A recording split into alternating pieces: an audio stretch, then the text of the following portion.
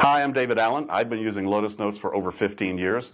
My old friend Patty Siebold turned me on to it many, many years ago, and I saw this was an elegant tool that had a huge future out there, potential anyway, for organizations to share and collaborate in terms of information and communication stuff, and especially to distribute the stuff using the database models out there. It was just so, I live and breathe inside of it. And eProductivity has been this incredible tool that's allowed me to then add in the whole GTD thinking model that I've synthesized and developed over all these years, and to plug it into that powerful workhorse.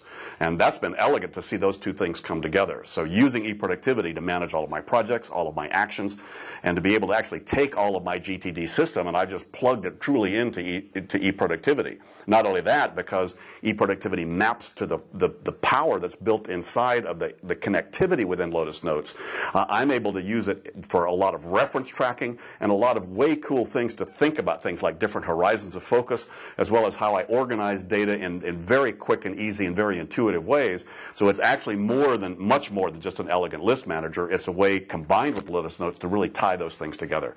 So I couldn't be happier. It's fabulous.